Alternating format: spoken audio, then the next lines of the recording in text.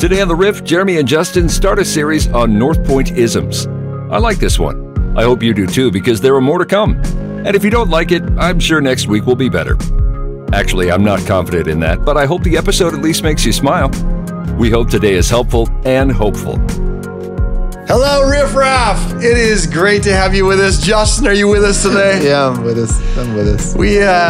Justin's a little giggly today. I am giggly, man. I don't know why. That's all right. Well, hey, we're glad to have you. And today is what we like to call around here Justin's Choice. Oh, it is the Riff, and we are here promising not to over-prepare going into this thing. This is off the cuff. Mm-hmm. This is just bleed, just riff. So, Justin, what are we riffing about today? All right, we've got a thing in the North Point systems called the Isms. The Isms. The Isms. The North Point Isms. They know some of the Isms. They know a lot of the Isms. So we're going to walk through all the Isms. These Isms are sayings that we might say in the halls. Of North Point Church. Yeah. They might hang on the walls. They might hang on the walls. Oof. Yeah. But they're just little sayings. Cultural pieces. Pithy little sayings. Pithy sayings. Yeah. I learned that word from you, by the way. I never used pithy, let's say 4 years ago. Yeah. And use it all the time now. All the time. Yeah. So little cultural handles that we've got. And hopefully a couple of these can be helpful for you and your family. Some of these could be used in your family. For like me, Janaea, Sydney, and Leanne specifically? I'm talking about that like a listener, like a riff the riff type. Yeah. It could be used in a business. Absolutely. Could be used just for your life. You know, you driving down the road. Like personally, as I'm driving around? This one I'm talking about you personally. Yeah, not the I riff hope it raff. is. No. Yep. So I'm gonna read the riff or the ism. Okay. And then you are gonna just riff on it. Fun game. Right? Let's do it. Let's riff on isms. Riff-isms. So this could be a 10-minute episode, or as I look at these, it could be 70 to 80 minutes. Or a series. A series. Okay. Yeah. So, little context. These are the cultural things that we want to experience as we work together at North Point, and we work on this mission together through this community. Okay. You ready? Yeah, let's do it. I feel like we're just going for this one. This is the quickest intro I've ever done. Usually we talk about stuff, and on this one, it's just like, let's roll. And if we don't get right into it, this might not any longer be the quickest. So true. All right, we're getting right in it. I'm excited. All right, North Point Isms. First one right Isms. here, up top. Early wins. Late loses. Do you know these? Wow, that's great. It's like you wrote some of them. Yeah, that's really interesting. Early wins, late loses. Yeah, that ism for us as our team is we don't want to be keeping people waiting. We talk about this. If you're meeting a volunteer, don't be late. Don't be on time. Be a little early. Just to communicate. Now, it's old school. A lot of places have that as an ism. But the whole thought there is we want even our actions, especially our actions, to say something, to say, hey, I've been excited to meet with you, excited to connect with this time. And then when we have a lot of meetings, we got a meeting culture, especially with multi-sites. And so with that, we just have to be able to be predictable in our schedule. So early wins, late loses. You've always said that.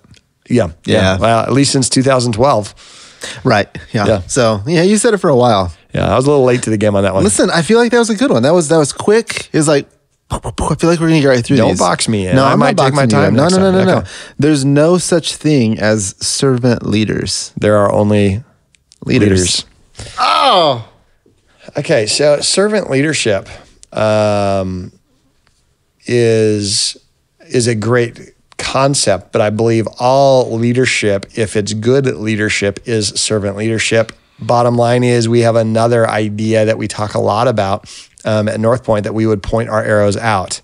When we lead, we should be leading with somebody else in mind, the mission first and people always, that vibe, right? And so we always need to be pointing towards others. If I'm leading in a way that is entitled an attitude or self-beneficiary. Benefish works. It's beneficial just to myself. If I'm doing something as a leader and I get the benefits of it, that's tough. I think in a church setting, I think for me, this is something that I want to make sure is I have to be a servant leader, because that's what any good leader is leading in a way not to be the best model or to be the person that is in a position everyone else wants. If I'm the one that benefits from my leadership, it's poor leadership. So do the people we're trying to serve benefit from my leadership? So little things like, we need to always make sure that this organization, this job, does not always make importance of my role of my life. So that's one way I have to apply this. How do we just serve others? Point the arrow out. This has been helpful for me. Yeah. When I read it the first time years ago, I thought it was a little bit odd. Because I'm just like, what do you mean there's no such thing as servant leaders? Just it takes a while for my brain to actually connect it, but I really like this one. And it's been helpful. Yeah. I went through, still going through a coaching program, and one of the things we have to do is you have to identify your work identity. Okay. So there's 3 identities that you have to identify.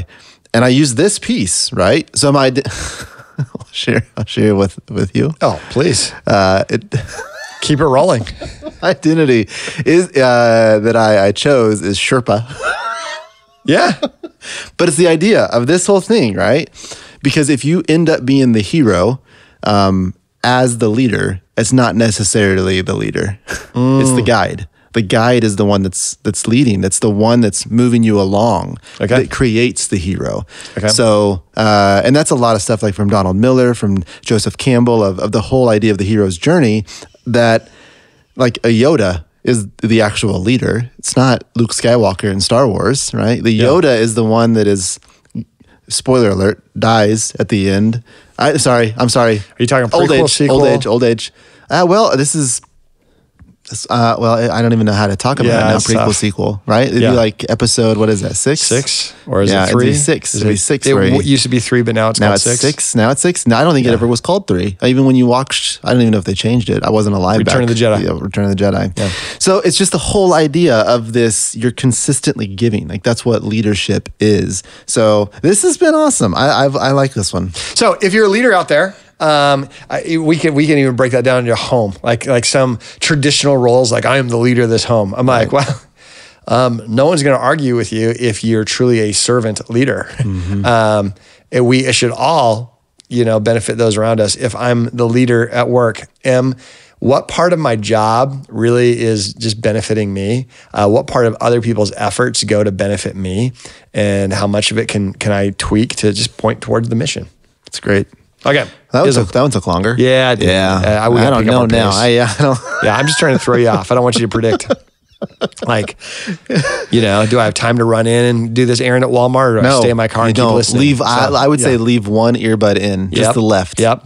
People are going to wonder, why are you giggling? Yeah, that's the riff. And then they're going to be like, you listen too? Yeah. It's so crazy. We've had several encounters of people who met that way. All right, next one. In order to lead, you have to rep. Oh, I love it. I love this one. Okay.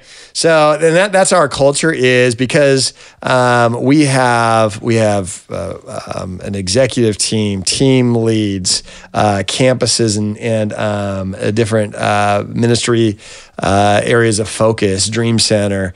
We have so many different places that are all focused throughout the week doing their thing. We would never waste everybody's time by making everybody be in a room to be able to have the conversation for every decision. So what we do is we rely on our structure. Our org chart is a communication chart. All right. We don't want it to be a power chart. We want it to be an organization chart or a communication chart. And so with that, we have to make sure we're communicating well. Otherwise, we lose the why along the way, right? Because we can say, hey, this edict came from on high. Jeremy wants us to all, starting Tuesday. That's what I start every conversation with. Yeah. Hey, guys, Jeremy said, hey, guys. I know. It's Jeremy. It's a pain in the tush.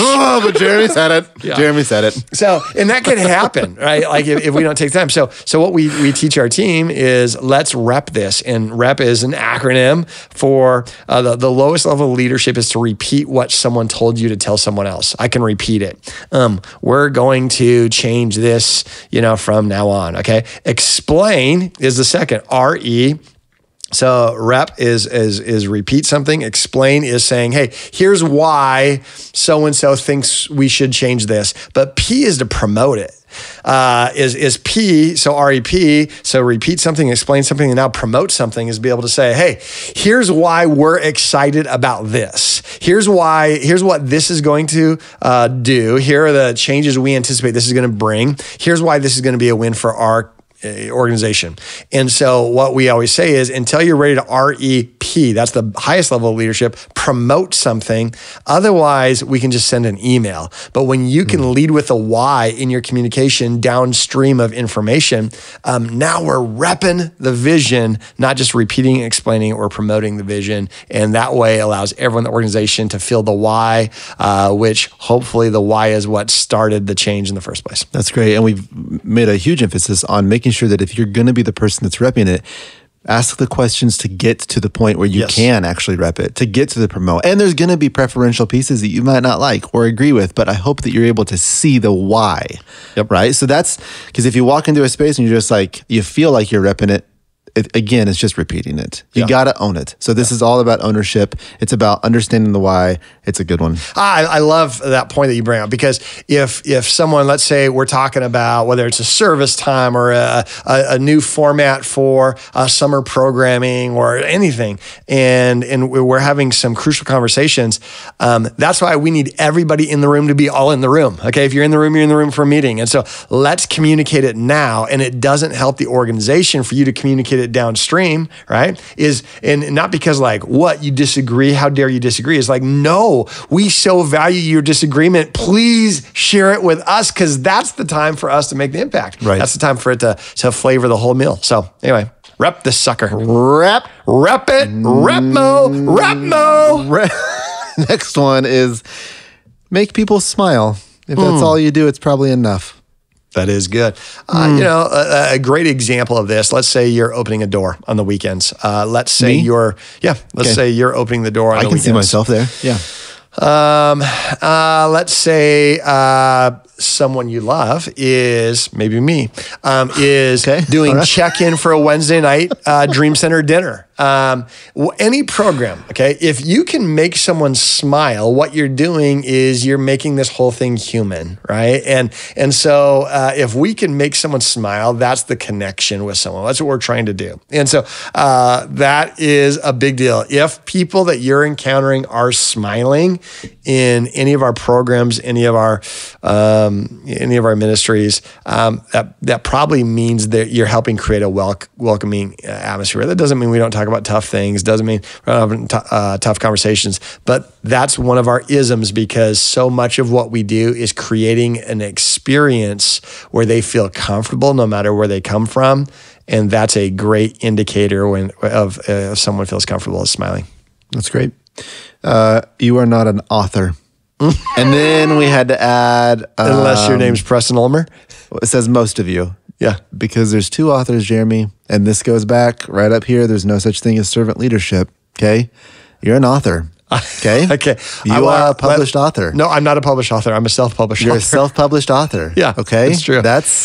I mean, I love you being humble about this. Zondervan, quit emailing me. But when we talked about incident waiting to happen, I believe that sales we've already sold 3 since last fall. Right? Yeah. So that's glory to God, right? It's not. I'm just a broken vessel that he chooses to flow through sometimes, right? Yeah, I wrote it. Not a big deal. Does it change lives 13 years later? Sure. A couple. Yeah, right. Just a couple. It's no big deal. And really, just a couple. Yeah. But still. So yeah, you're not an author, most of you. Walk through this one. Okay, so bottom line is, that's probably more of my personality. I don't know if this is a key to winning success, and you might want to punt this from your isms if you're taking notes at home. I just don't like reading long emails. So especially when it's informational. So my thought is on this is let's keep it to bullet points. Okay. Bullet points, just get to the point. Let's be direct. Let's be clear. We don't want to have the pressure of here's 4 nice things I love about you. But what I really wanted to do is get to this 3rd paragraph and hope you're still reading. Okay. So just hit hit it. And now since then, now we're not an email culture. We are a Basecamp culture. Thank you, Jason Fried. But even with that, is just get to the point. Yes. So, and again, that doesn't mean for those of you listening, you can't send emails, those kind of things. That is an internal. Let's just be direct. Let's say what we want to say. Let's say it with dignity and clarity. I love it. And even with Basecamp, like if you read their stuff from Jason and David, which are the guys that created. I'm sorry, David. I just gave all the credit to Jason. No, it's fine. He got upset, but he feels good now. Okay. I know they're listening. Yeah. But even with their books, they talk about how they had their first manuscript and then they cut like 20-some thousand words out of the next one. Oh. And then the publisher wouldn't even publish it because there was less and less and less. So they ended up adding pictures. But their whole thing is like, we're going to cut, and get to the actual point of what's needed. And just revision after revision after revision, you end up with a better product. It's clearer. It's easier to read. So the pastor of North Point has always said less is more. So true. So true. That's Andy Stanley reference for you, but I like the joke that was me. All right. People want a friend and a job. This is about being known and needed. Yeah.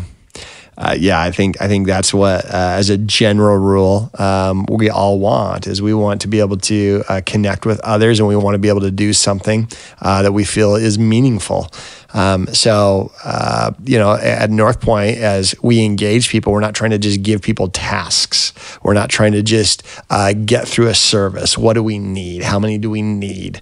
What we want to do is be able to use even serving, whether it's throughout the week or on the weekend. Serving is actually an opportunity to grow in community with each other and to do something significant. So you can have community that doesn't do anything significant and you're just shooting the breeze. That's fun. You can do something significant and not have community. A lot of us do that every Saturday afternoon in our own yards. Okay. But when you can combine community and mission, I think that's easy for significance to be felt. And that's what we want to do. I think it's great. I think and when you're leading a volunteer as well. Yeah. I mean, as staff, absolutely. It's a big thing for us. It's crucial to have that person understand that they are known and they are needed. I will say there's probably some people listening who are thinking, man, that wasn't my experience. And that really hurts that is true. Because I know how disgusting and disappointing it would feel like if you're serving a mission, and then for some reason you stop serving and you don't hear from somebody. Yeah. And that's what we would say to our staff. What you're saying, if we don't follow up on people who disappeared, ghosted us, we can feel that's a one perspective. We're saying, oh, you're valuable based on what you did for us. And that's terrible. Is what we want to do is we want to know you. And so I know for some of you, it's just, unfortunately, that's probably some people's experience is, man, I feel like it was one-sided. And while that can naturally happen sometimes in organizations, why is an ism? We want to fight against that, and we want to have a culture. We aspire to be a culture where that's less common, and what would be more common is we care about the person we're working alongside of, that we do significant things, and we do it in community. That's great. This is a big one. You say this one a lot, especially inside of staff. Vision leaks, stories fill. Vision leaks, stories fill.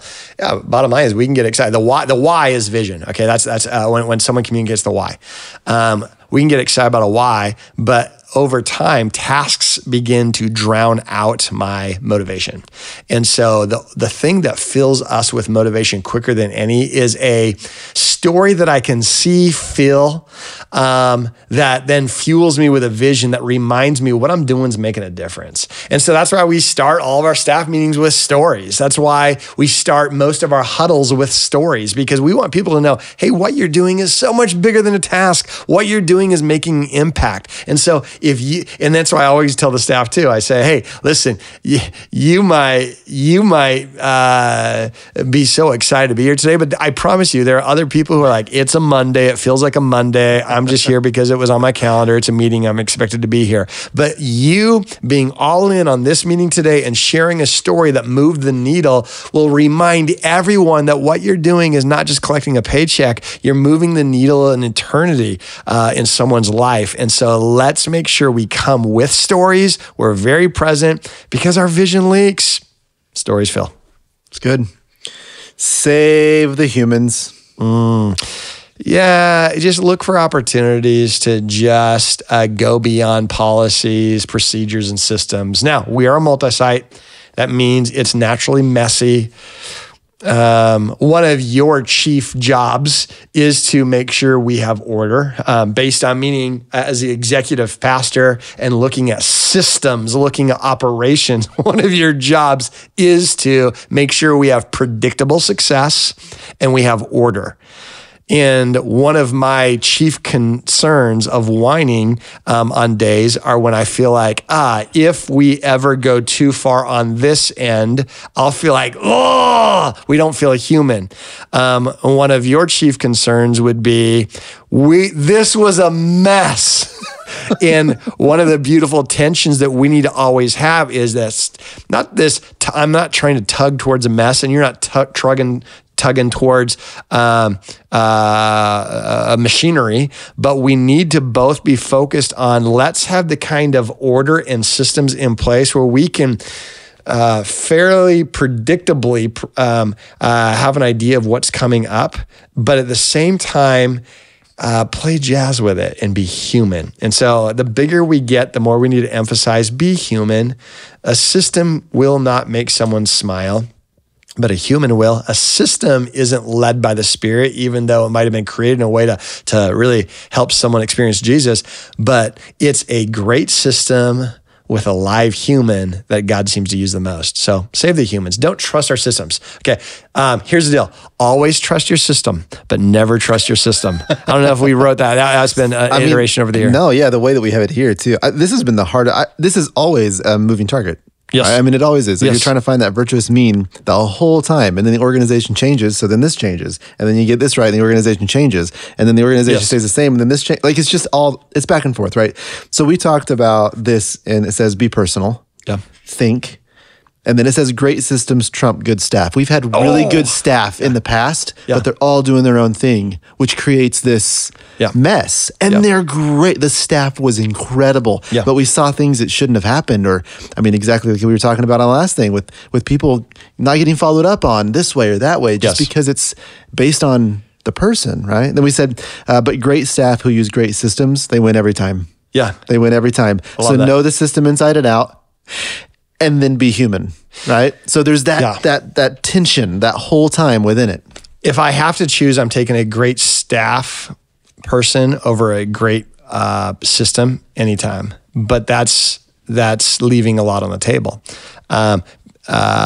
Well, I don't know. I don't even know if that's true. Sometimes I would choose a great system because great systems don't take vacations, right? Great systems don't get offended. Great systems don't have seasons of life where they have to like bow out for a season. So great systems are good. Great staff are great. But when a great staff takes the will of a great system, now that's the, man, I had this phenomenal illustration about this race car.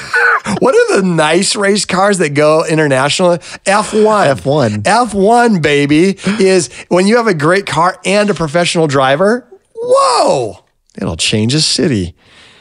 I don't know. I like that. F1. No, I like that. I like Michael that. something or other. There's a Michael something or other who's an F1 driver. F1. I don't I know his F1. cards are very valuable. Really? Yeah. Nice. Yeah. Well, we're gonna go to the next. We're gonna go to the next. We're gonna go to the next one. I feel like that's got a lot of momentum right there. I felt like that was a good one. All right, inspect what you expect. Great speeches don't produce results. Daily checkups do. Yeah. I mean, yeah, and that's one of those things is inspiration is great. Implementation of inspiration is better. So we just got to look, and that's accountability of the systems is a constant honest conversation of, is this delivering the result we expected, that we anticipated? And that's true on a Saturday night message review. That's true on any programming. So we just have to dig deep, man. Do the autopsy of why it's not working. Do the health inspection of why it is working, and it's never on autopilot. That's good. This one, I've messed this one up in the past because I've taken this one a couple times in my years as don't inspect what you expect, yes, but don't micromanage. And how is that like? Well, I don't want to really micromanage this. I don't want to. So then I don't even inspect it. Yeah. I'm like, well, that's not. Yeah. I need to inspect what I expect, right? So there's a difference between micromanagement and inspecting and watching and seeing and having a pulse and knowing what's going on, and like driving the pulse and driving what's going on and driving what that person's doing. Like there's a difference between that. So I love just thinking of daily checkups, right? Like that's the key to this one for me. Yeah, I like how you do that. I see you do that all the time. You're very intentional about meeting with different team leads and evaluating system-wise for us. For me, I get stuck in that that I don't want to micromanage, and so I use that as an excuse sometimes to abdicate something. And then that to me is my tendency, if I'm going to err, is I'm going to give something to you, be disappointed in the product, but not talk about it. Not you, maybe but to somebody, and then be disappointed, but just not talk about it because I'm like, and now I'm abdicating it instead of leading it. And so, yeah, we got to inspect it. And there's systems, and we've talked about systems where, how do we have a system of evaluation? And we use all those tools, whether it's strat op tools, whether it's just different conversation pieces that we bring into the table, that we have to inspect it. No one's off limits on this one. It's good. Eat the frog. Yeah, do the hard thing first, man. Yeah. This one became a family-ism for us. Really? Yeah. The girls now will say, like, they'll be crying, and then they'll be like, I'll just eat the frog. It's usually with schoolwork. Yeah. Because one of them doesn't really like math, and that's the frog. And she's usually crying with her homework, and she's like, I'll just eat frog. I'll just eat it. And it could be an email that you don't want to send. That could be a phone call you don't want to make. But do, whether it's the emotional, the physical, do the hardest thing first when you have the most energy. And so for me is we can dance around this. So a lot of times it's like the whole diving board principle. I'm afraid of heights. And, I remember a time in my life where I was at a camp and everyone was like, yeah, go on the diving board. I get on the diving board. I'm like, I don't want to do this. There's nothing about me that wants to jump off this diving board. But then the whole idea is jump and then decide. Just jump, and then I could decide if I want to or not, right? I quickly decided I don't want to jump, but too late, right? So sometimes what I'll do if I need to have a difficult phone call, right? And that could be a negative thing or a positive thing. Like, man, I need to negotiate a potential opportunity here, or I need to talk to someone about something, is dial the number, hit send, and then decide if you want to or not. No, it's too late. Just eat the frog. Just do the tough thing. And don't wait for inspiration to do the tough thing. Just do it, the tough thing. That's good. And this, I feel like, was this Mark Twain? I don't know. I've heard that, right? The whole is a frog jumping competition. Yeah. No, eating the frog. The whole idea of that is that if eating a frog is part of your job, like your job detail. No, I think it's Samuel Clemens. Oh, was it? Yeah. Well, they were brothers, right? I think they were connected. If that's part of your job, you're going to do that first, because that's for sure going to be the hardest thing you do all day is to eat one, right? Yeah. So here's what I know about eating frogs. Yeah. Once you've eaten some frog, everything else tastes like gravy. Is great. Yeah. Yeah. Think like about it. Cinnabon. Exactly. Like a Cinnabon, the epicenter of it. This one, we're getting close. Yeah. We're not going to get through all these. There's no way. It's going to be a series. It's going to be great. People are so excited right now. Let's do one more. Okay, let's do one more. Unless it's not a good one to end on. This is a good one. I mean, it's show them your ask. Oh, excuse me. Can you over enunciate what you just said? Show them your ask. Never waste a meeting. Always have a big ask in your meetings. Next steps. So it's what I said. Ask. You're looking. Yeah. You're looking for a ask. And here's the deal. I hate boring isms. And so they got to have some personality to them. And I know we've got HR and we've got employee policies and we've got all the fancy rigmarole.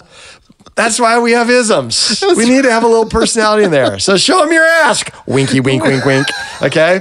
And the whole point is questions often motivate someone to take next steps.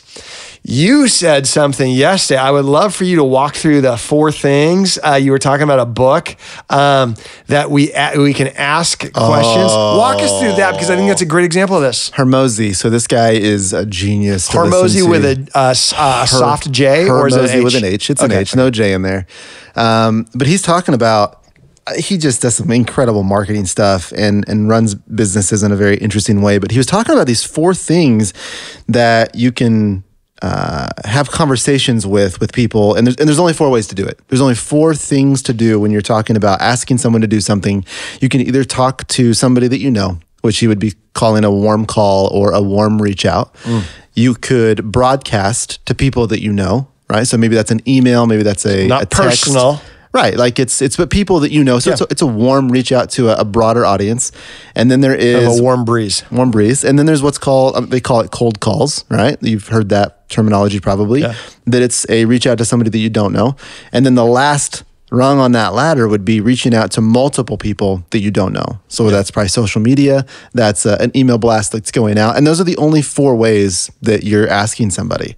So then it's talking about, where on that scale do you usually start, right? We were talking about this with a couple of things. Even when we're in a situation where we're like, man, we've grown in this area or this area, I think that there could be probably some opportunity for 5 more volunteers here. For some reason, we always start with like, all right, let's make a social post and make a slide for a service. Yeah. Which is literally the bottom rung that we're just talking about. The most important one we usually don't hit which is just ask somebody that you know, right? Like that ask, when we talk about asking, it's a massive game changer to next steps when you're asking somebody that you know, you have a relationship with, because they're going to end up asking somebody that they know, and they're going to end up asking somebody that they know. Now, there's a time and place for all 4 of these things, but even when we're just talking about questions and asking and next steps and all of that kind of stuff, not even in a meeting setting, there's just a systematic way to approach it. So the stuff that he walks through, though, is just so good. I mean, he's got hours on that stuff, which is really fun to listen to. Well, I think sometimes hesitancy to ask feels like, man, I don't want to put that pressure on you, these kind of things. And I think that's a selfish, wrong motivation when we're talking about church. Like if I'm asking for money from you personally, maybe I need to feel that way. But if I'm asking for you, asking about you volunteering, if I'm asking about you giving towards the Dream Center or towards this initiative, it's not about me. And so why would it be awkward? Either I don't believe in the mission or I think it's about my mission. That's the only reason it could be awkward. But if I believe in this mission and I know it's not about me, I'm giving you an opportunity to partner with something. And then it's not offensive if you say no. I'm like, I'm excited about this mission. I sense that you are too, because it's warm. Why in the world wouldn't I give you the opportunity? Because this might leverage an opportunity for you to partner with this mission in a way that you are gifted to do or prepared to do. So if I have the mission right, if the arrows are out, the mission is right, then my motivation is pure, then it's a great opportunity to ask. I don't need to use pressure. I just give you an opportunity, and it's not awkward because it's not about me. The most insulting thing you can do is make it about you. You don't want to be on my team. You don't want to give towards what I asked for. If it's about you, you've insulted them. It's not thank you for helping me today. It's thank you for providing an opportunity for people to hear from Jesus today. What you did was awesome. It's an honor to be able to partner with you in this mission. And so show them your ask, baby. Show them your ask. Yeah. That's right. And I think that on that, Jen Davis ran us through an incredible all-staff on what it looks like to call people and ask. And most of these names are in our database because they've been inside of North Point in some way. They're saying, I like your mission. I like your mission. Can I be involved? For some reason, either I haven't shown up or for some reason I continue to show up and I'm not serving. Like, these are all warm reach outs. And for some reason we get into this mindset that it's a cold thing and it's like, well, they wouldn't want us to bother them. Yeah. They came through the doors. They're looking for something, make them feel known and needed, right? So the stuff that she shared with the staff, it was incredible. It was just so practical, so helpful. So yeah, this is a good one. Awesome. Yeah. All right. Hey, we'll look at some more isms on our next episode. But hey, I hope you have a great week. Thanks for spending some time with us. And we'll catch you real soon. Thanks for listening to this episode of The Riff. We'll have a brand new episode every week, wherever you find podcasts.